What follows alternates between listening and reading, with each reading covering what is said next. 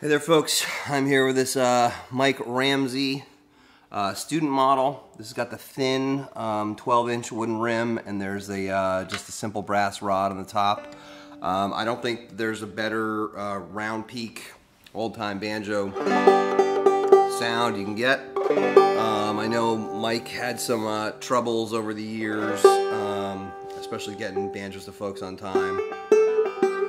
But I've had 3 of these. This is one of the 2 that I currently own, and they sound fantastic and play fantastic. I think the only mark on this one is a tiny little kind of divot on the 9th fret on the treble side. It does not affect playability at all.